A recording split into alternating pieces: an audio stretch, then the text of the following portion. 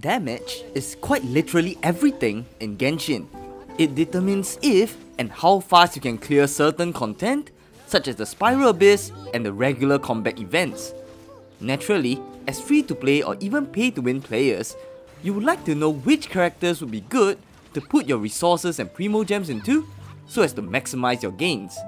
Today, I would like to cover the best 5-star DPSes of every element to help you to make a better decision and improve your team's overall damage output.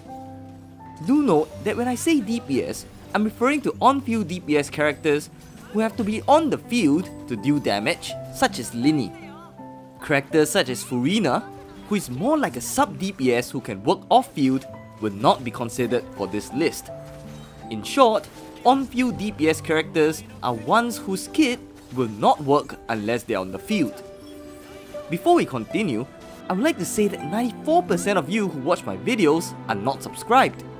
If you're one of them, do consider supporting the channel by hitting the subscribe button to get us to our next goal of 10,000 subscribers. Thank you so much!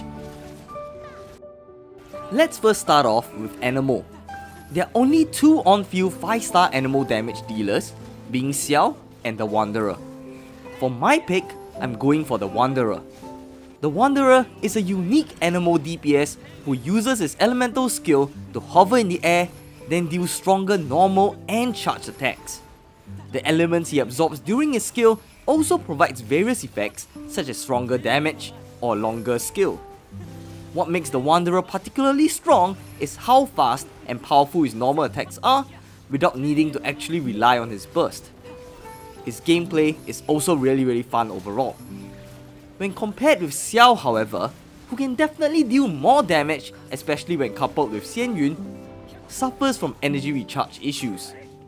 He only gains energy when he uses his skill outside of his burst, which means his damage window is severely limited, unlike the Wanderer who can deal strong attacks with quick uptime of his skill. What's more, against smaller enemies, Xiao's plunging attacks will also knock them away, which will make it harder for him to deal damage to them. As such, my top pick for the Anemo DPS is the Wanderer.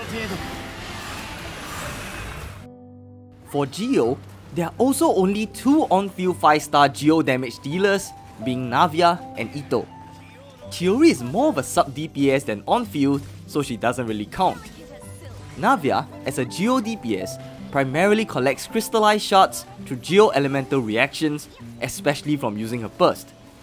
When she collects enough Geo shards, it basically gives her the maximum number of pellets for a shotgun umbrella to deal quick and massive damage with her skill.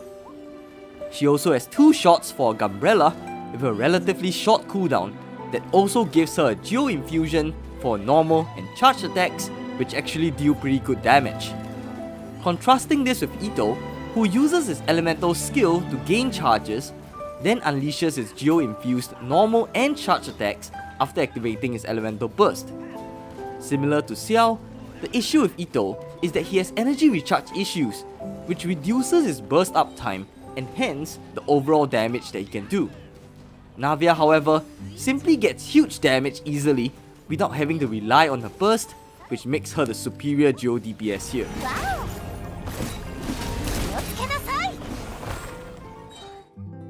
For Electro, the three main on-field DPSs are Keqing, the Raiden Shogun, and Cyno.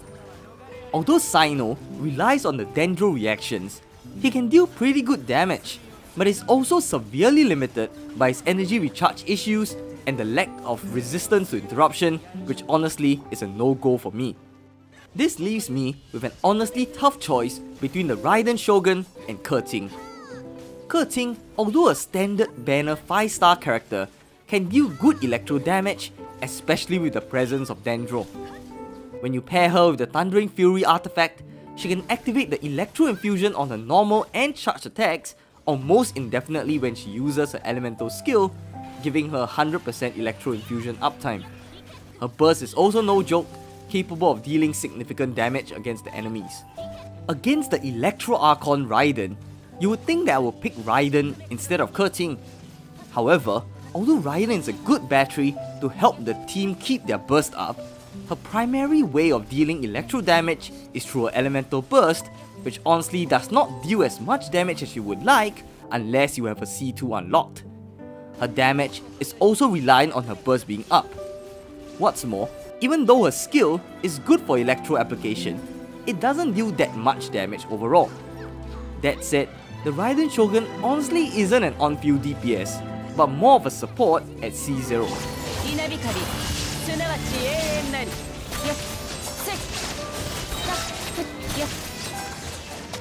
As such, my personal pick for the best Electro on-field DPS is going to Keqing instead. For Dendro, when we talk about overall DPS, Nahida definitely takes the cake with a strong elemental skill.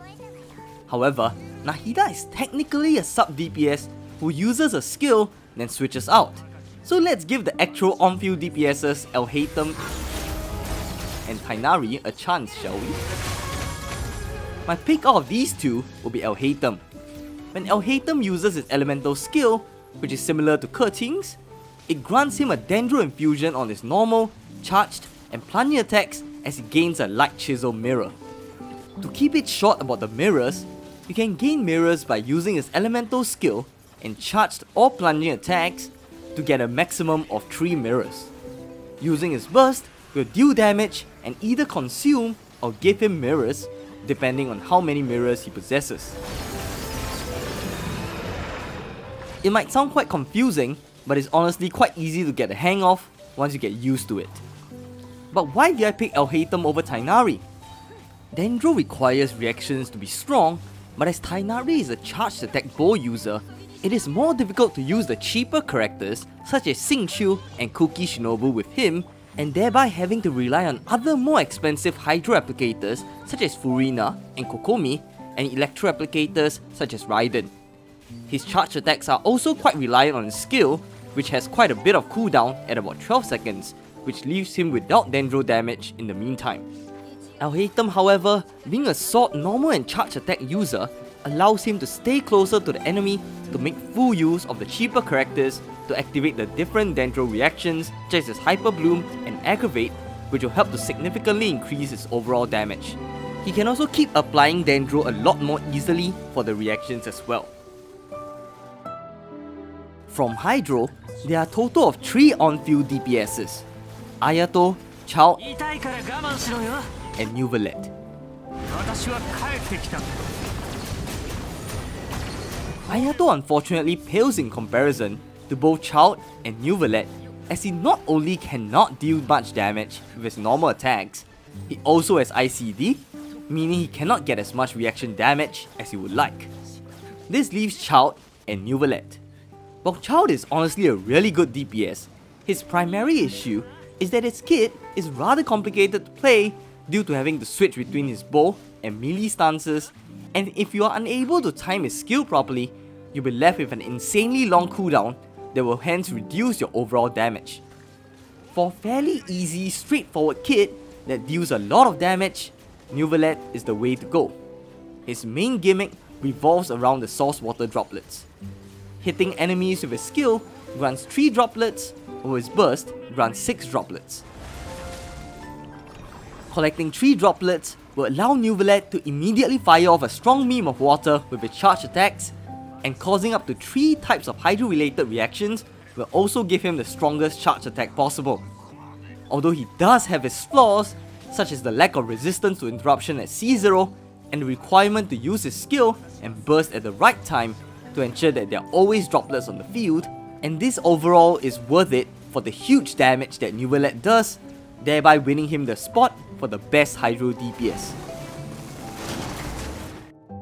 Pyro is all about DPS, but the ones that come to mind for an on-field damage dealer is Hu Tao, Yoimiya, Diluc, and Lini.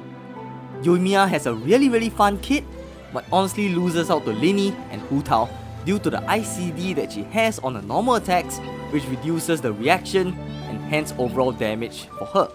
What's more, she is also single target and sometimes fires too slowly, which causes her to take out the enemies a lot slower as well. Diluc has honestly been power crept heavily, especially by Hu Tao. He's unable to deal good reaction damage even when paired with the same team as her, and has an annoying kit that leaves him without pyro damage for most of the time unless you use his elemental burst. That said, he has become a lot better after Xian Yun was released, as it helps him to do Pyro Dragon Strikes a lot easier and increases his overall damage as such. However, as his best kit is locked unless you have Xian Yun, it drops him down on my list. Out of the remaining two, my pick goes to Hu Tao, primarily also due to her ease to play. All she needs to do is to activate her elemental skill, which reduces her HP by 33% and grants her a Pyro infusion on her normal, charged and plunging attacks. Having her HP below 50% also activates her passive that increases her Pyro damage. She can also deal good damage and heal with her elemental burst. Given that Hu Tao can deal a lot of reaction damage thanks to her gravitating more towards charge attacks, it increases her overall damage potential to help you to dispatch enemies a lot more easily. Linny on the other hand leans more towards a mono pyro team due to his passive. While this is by no means bad, it does somewhat limit his overall damage potential due to him causing fewer pyro reactions such as vaporize and melt. His main issue, however, stems from the fact that he's a bow and charged attack user, which makes his attack speed dependent on the bow's charge up time, thereby slowing down the overall damage that he can deal. What's more, he needs a healer in order to get the 5 Brain Makin stacks to deal the highest damage for his elemental skill, which will limit his team compositions as well. All in all, with a fast attack speed, strong reactions, and ability to attack the enemy close range, it makes Hu Tao currently the best Pyro DPS. That said, Arlecchino is releasing in patch 4.6 based on Genshin's drip marketing, so perhaps Hu Tao will finally be dethroned after 3 years since her release. For the final element, Cryo, we also have a 3-way fight between Ayaka, Ryovsli, and Ganyu. Similar to Linny, Ganyu also suffers from the issues of being a charge attack user who has a speed limited by the charging speed of a bow. Although Ganyu was considered to be the top tier DPS at the time, at C0, it is difficult for her to dispatch enemies quick enough. That leaves us with Ryovsli and Ayaka. Ryovsli's kit is such that it allows him to deal more damage with his normal and charged attacks after using his elemental skill when his HP is above 50%. It also heals him if he uses his charged attacks if his HP is below 60%. Ryovsli's main damage comes from pairing him with pyro elements for huge melt reactions. His main issue is that at C0, you need to either pay attention to his HP and keeping it above 50% to maintain that normal attack and charge attack buff for him, but the healing aspect of the charge attack is limited to every 5 seconds. This is honestly a rather annoying aspect, surprisingly more so than having to keep Hu Tao's HP below 50%, or you can also bring a healer instead, which may limit your team comps.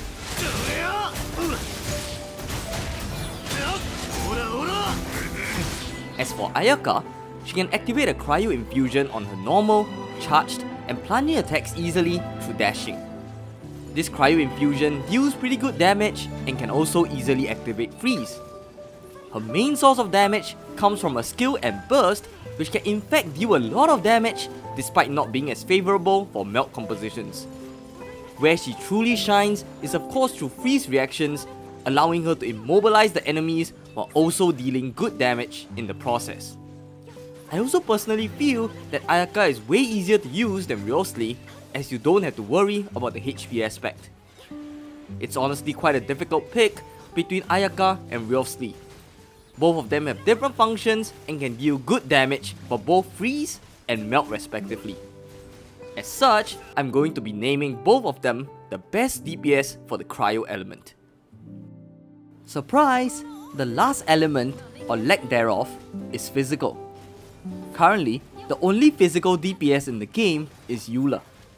Eula's skill can increase her physical damage and reduce the enemy's cryo and physical resistance when held. Her primary source of damage, however, is from her elemental burst. After you activate her burst, Hitting the enemies with attacks will increase the Lightfall Sword's damage, they will explode and deal huge physical damage after the timer ends or Eula switches out. Although physical really isn't too viable due to the huge number of shields in the game, she definitely is fun to play.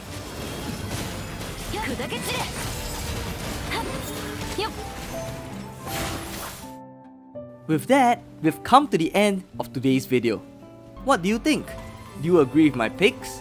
What are your own picks and why? Do let me know down in the comment section below. If you'd like to see which standard banner character is the most worth to build, please click the video on the right. If you would like to see my other Genshin Impact videos, please click the playlist on the left. Once again, thank you so much for watching and see you next time. Bye bye!